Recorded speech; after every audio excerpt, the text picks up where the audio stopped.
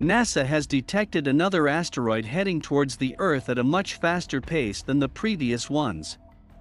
This comes after the God of Destruction Apophis, and the biggest asteroid of the year 2021, which passed through the Earth.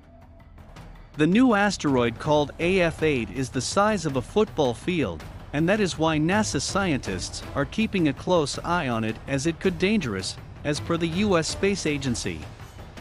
According to scientists, this asteroid will pass near the Earth on May 4th.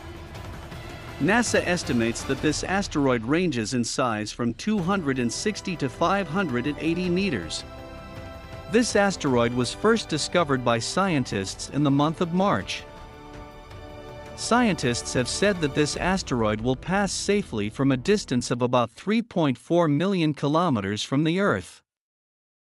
The U.S. Space Agency said that this asteroid AF8 is much smaller than other large asteroids that have passed by the Earth in space, but it is still very dangerous.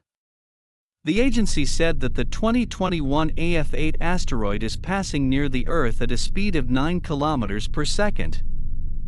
NASA's Sentry system already monitors such threats. There are currently 22 such asteroids that have little chance of hitting the Earth for the coming 100 years. The first and largest asteroid 29075, 1950 DA, in this list, which is not going to come till 2880. It is also 3 times the size of the Empire State Building in the United States, and was once believed to have the highest probability of hitting the Earth.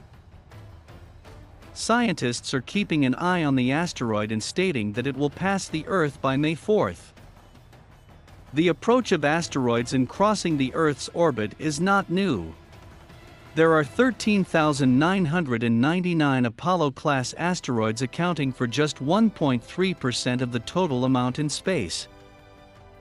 NASA JPL has categorized 2021 AF8 as a potentially hazardous asteroid due to its predicted shut pass with Earth, and have been intently watching its trajectory. I hope you all liked the video. Please like and subscribe to our channel Space Bites, and also click the bell icon to get new video updates.